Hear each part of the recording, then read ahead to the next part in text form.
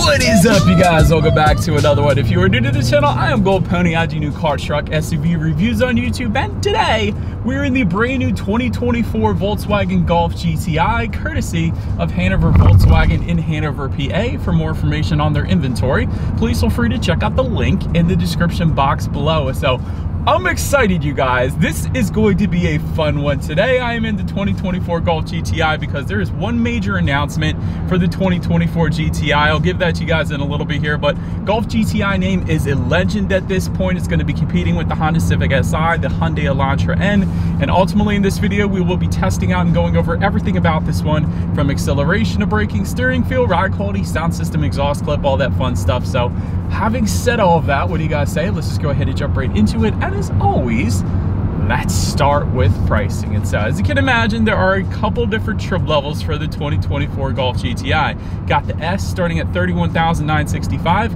380S manual for $32,685, SE for $36,915, 380 SE manual, which is the one we are in today, starting at $37,485. You got the Autobahn for $40,505. Lastly, the 380 Autobahn manual starting at $40,825. But regardless of the trim level that you go with, the power plant on the Golf GTI is going to be the same. Powering the beast is a 2-liter turbocharged inline 4-cylinder, putting out 241 horsepower at 6,500 RPM, 273 pound-feet of torque coming in at 1,600 RPM. That power being sent to the front wheels through your choice of either a 6-speed manual, which again is what we have today, or a 7-speed dual clutch with paddle shifters. But here's the big announcement for the 2024 year.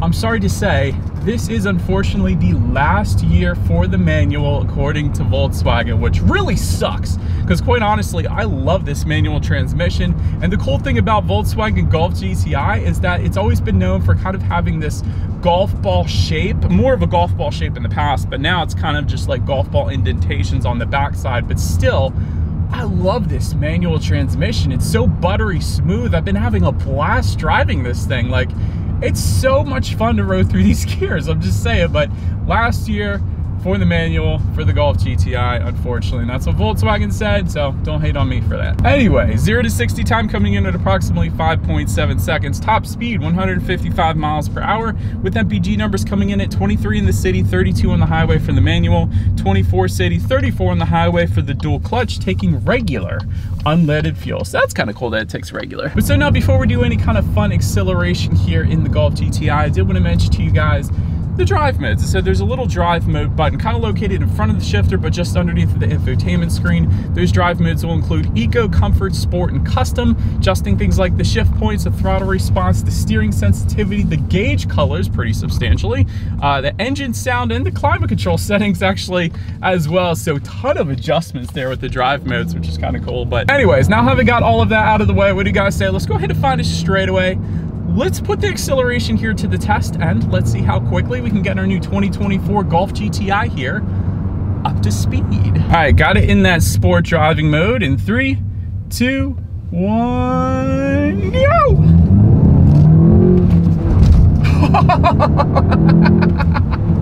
What the deuce, man? I love this car. I really do. This thing is an absolute blast to drive. A little bit of spinning there because, you know, we're sending a lot of power to the front wheels, but yeah. No torque steer though, no torque steer, I will say that. So a lot of times with this much power with front wheel drive vehicles, like I remember the Ford Focus ST back in the day, I just almost slid right off the road.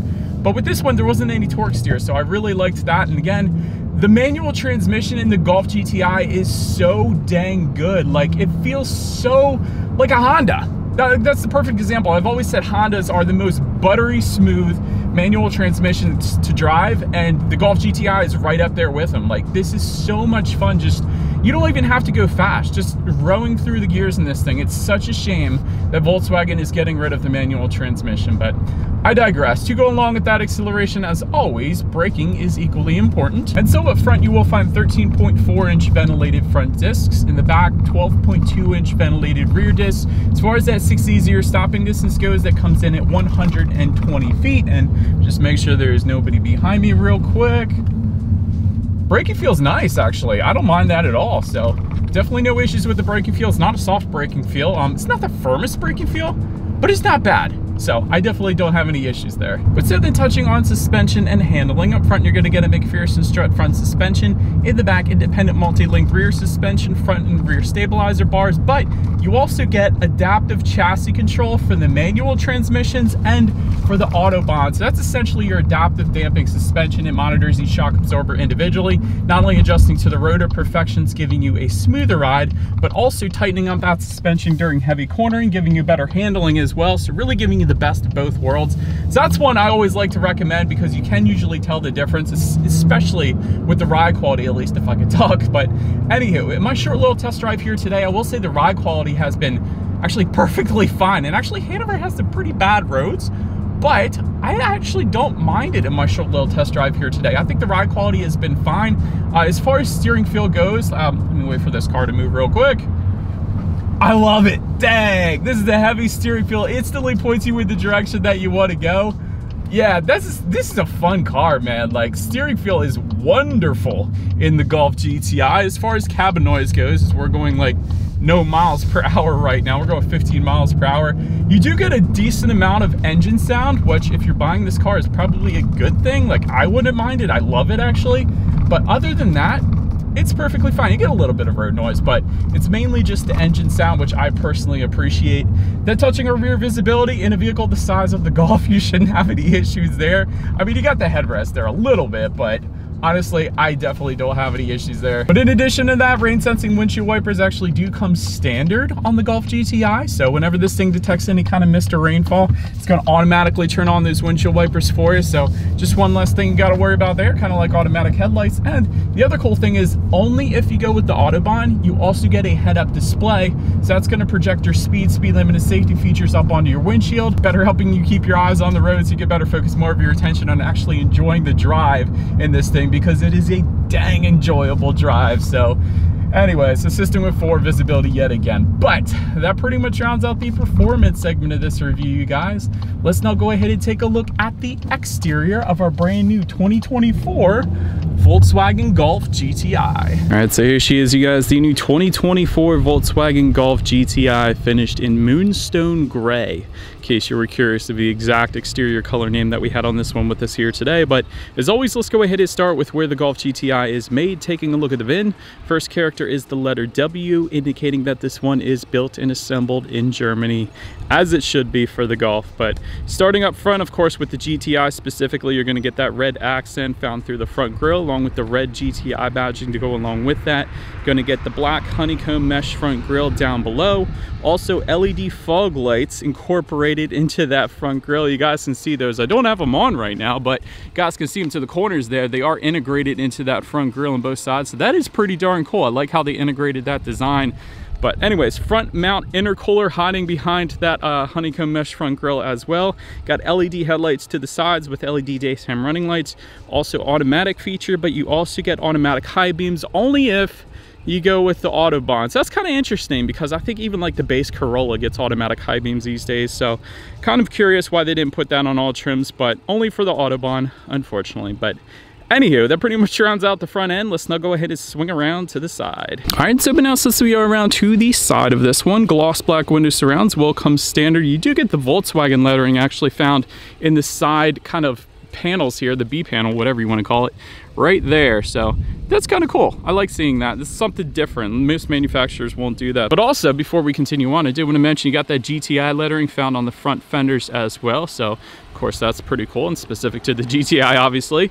Taking a look at the side mirrors, they are body colored, power adjustable side mirrors. They are heated. You will get LED integrated turn signals, but also you do get puddle lights as well. So if it were to be nighttime out, and if it were to be raining, let's say, the side mirrors are going to project some LED lighting down to the ground, so you're less likely to actually step in a puddle. So thank you, Volkswagen, for that. Then take a look down at the wheel setup, 18-inch alloys for the S and SE, but you will get 19-inch alloys for the 380 trims like we have today, or the Autobahn. So that's how that works. But anyways, that pretty much rounds out the side profile. So now go ahead and make our way to the back. All right, so now since we are around to the back of this one, all the way to the top, gloss black shark fin antenna. Just below that, rear spoiler with an integrated brake light. Just below that, rear window wiper. Got the GTI badging found just below that Volkswagen logo, of course. Also, LED taillights do come standard across the board, so you gotta love that for a little added illumination at night there. But perhaps my favorite part in the back, you're gonna find dual exhaust outlets with chrome tips. They look so dang good back there. Thank you, Volkswagen, for not hiding these. But anyways, I do believe you guys know what we have to do next here. As always, here is that exhaust clip.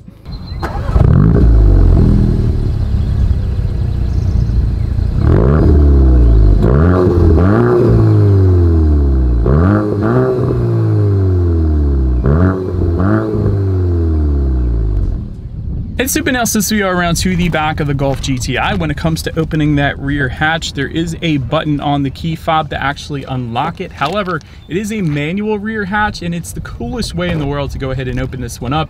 You simply press in on the upper portion of that Volkswagen logo and kind of lift up. So it's kind of like a secret hidden passageway to open up the rear hatch, if you will. Stupid way of describing it, but so stinking cool. But once opened up, cargo capacity comes in at 19.9 cubic feet.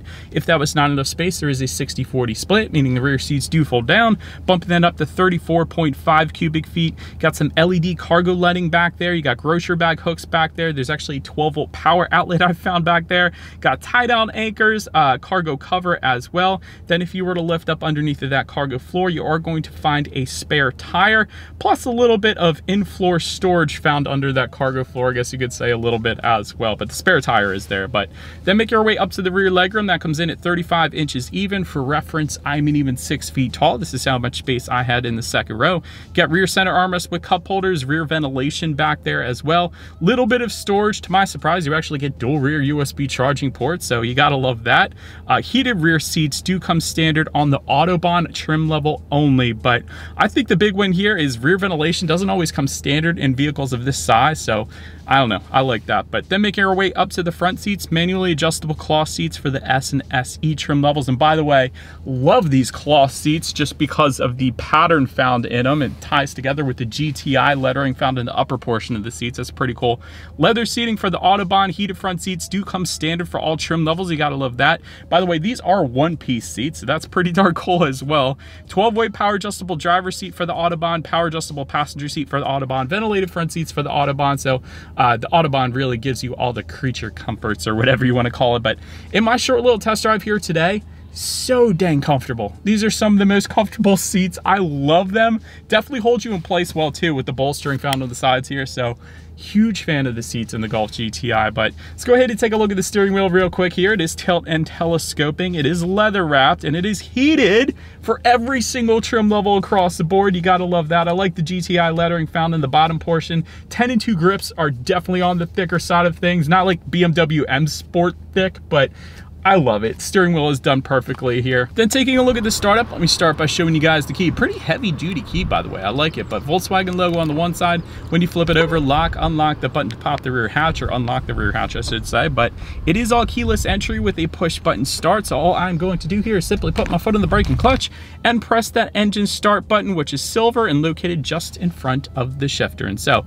once started up, gauges are a 10.25 inch color display, and it is very adjustable. You can adjust the colors, by the way, by using the infotainment screen, which is kind of interesting. But you can also adjust the entire loadout by pressing the view button on the right-hand side of the steering wheel. It gives you a bunch of different looks. Like there's kind of a classic look, as Mercedes-Benz often calls it. There's a navigation look, kind of like you would see in Audi. So I like that if you wanted a full navigation setup up there. There's a digital speedometer if you simply wanted that. I think my favorite though is the tachometer front and center with the GTI lettering, especially if you have the manual. Just because it is a manual, you kind of want to know what that red line is, and I'm sure the more you drive it, the more you won't have to look. You know what I'm saying? But still, that is a cool gauge cluster, and again, the colors are completely customizable. Of course, it has everything you want up there. It has the time of the day, the outside temperature, how many miles you have left until you hit empty, trip A, there's speed limit recognition as well. And by the way, we have apparently 445 miles until empty. I don't know if we have a full tank or not, but that's pretty darn impressive either way. But Now let's go ahead and make our way to overall interior quality. A power sunroof is going to come on the SE and the Autobahn. I love that.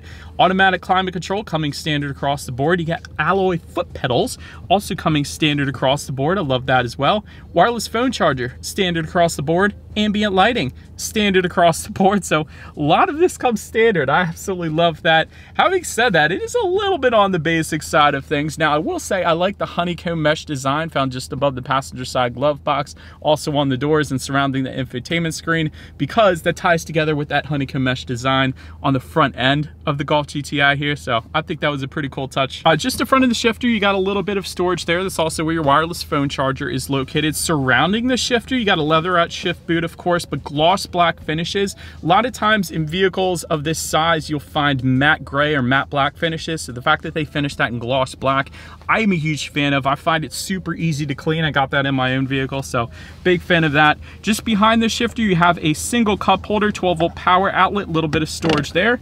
And within the center armrest, gotta be honest, not a ton of storage in there, but that's to be expected in a vehicle of this size. So home light controls, wow, I just found that. So you got home light controls on the bottom portion of that rear view mirror, which is frameless, by the way, with the compass in the upper right hand corner as well. So I love that. I love the home light controls. That's pretty darn cool. Overall, I actually don't mind the interior quality. There is some basic black plastic, but for the most part, Volkswagen did a really good job adding the detail, like that honeycomb mesh design, like the gloss black finishes, like the suede finishes on the doors. I didn't even mention that to you guys. That's really nice as well. So I actually don't have any issues with that. I think it turned out pretty darn good. I like this car so far.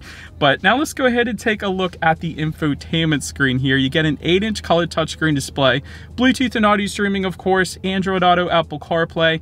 You can check out your ambient lighting colors up there as well. A bunch of your vehicle information, your climate control information. So that's the thing with this car. That's the one drawback, I guess I would say personally, is everything is done through this infotainment screen. So the climate control information, there's no buttons for that either. That's all done through the infotainment screen. Essentially, everything is done through the infotainment screen, which I kind of like the minimalist approach, but I like the buttons better. That's just my personal opinion. But of course, you can check out your radio information up there as well. So when it comes to the sound systems, there are 2 of them. 7 speakers does come standard, but there is an optional 9-speaker Harman Kardon sound system. Believe it or not, we got that option. So let's go ahead and turn on the radio. Let's see what we got playing this morning, and let's test out the clarity of this one.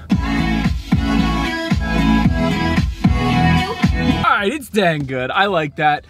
Plenty of bass, definitely plenty of clarity, so there's absolutely nothing whatsoever wrong with that sound system, so I'm a big fan of that. Anywho, last thing I wanted to mention to you guys on the infotainment screen is when you do put the Golf GTI in reverse, and by the way, to put the manual in reverse, what you want to do is press down on the shifter and slide it into the upper left-hand corner. When you do that, you will get a rear view camera coming standard across the board. Not the highest definition rear view camera, but it certainly gets the job done, but that is always going to lead us into safety. And so to start, front side curtain airbags do come standard. In the back, you're going to have latch, aka lower anchors to tethers to children for the rear car seats, rear child door locks, tire pressure monitoring system, but also coming standard, adaptive cruise control, blind spot monitoring system with rear cross traffic alert, forward collision warning, autonomous emergency braking, front and rear parking sensors. The fact that that comes standard is amazing, because usually the front parking sensors are optional on the luxury automakers, so you gotta love that. And then lane change assist as well. So overall, when it comes to my final thoughts of the Golf GTI, it is such a shame to see the manual go, because I'm not sure I would get this car in any other transmission than the manual, because, you know, some manuals aren't that great. Some of them are a little bit notchy. This is not one of those manuals. This is one of those where it's an excellent first car to learn how to drive manual on. It's just so buttery smooth. It's so easy to find those grab points. It's such a nice transmission in the Golf GTI. Volkswagen did an amazing job there, and it sucks that this is the last year, quite honestly. I do love the digital gauges in the Golf GTI as well. They are so customizable. Volkswagen did an amazing job with that. A lot of manufacturers right now are putting out digital gauges, but they're so not customizable. But the fact that you can press this view button completely change the look, the fact that you can completely change the color choices of the gauges as well is just absolutely amazing. They did a wonderful job with that. As far as interior quality goes, I actually like that. That's another plus for me, just because you get these suede inserts on the doors, you get the gloss black finishes, you get the honeycomb mesh design. I actually think Volkswagen did a pretty darn good job with that. Aluminum foot pedals as well. As far as room for improvement goes, really the only thing that I can possibly think of is, besides the manual going away, but you still got it for this year, so that's a good thing, is the ambient lighting. There is ambient lighting in this car, but it's so dull. Like, what Volkswagen needs to do here is take a look at Mercedes-Benz or BMW, but really Mercedes-Benz is the benchmark for ambient lighting. It's so freakishly bright, it's so customizable, there's 64 different colors, and it just looks absolutely phenomenal. So Volkswagen for the future, if you want to kind of look at the benchmark for ambient lighting, look at Mercedes-Benz and try to replicate that if you can, because that would just make this car absolutely phenomenal as well. But anyways, let me know what you guys think of the Golf GTI in the comments section below. That's about it for this one, you guys. Thank you so much for watching. Feel free to follow me on social media at the bottom of the screen if you want to see what's coming next on the channel before it gets to YouTube. Be sure to hit the subscribe and the bell notification button if you're into new car reviews. That is what we do here on this channel after all. Do appreciate you guys watching more than you know. I will see you guys all in the next video. Stay gold.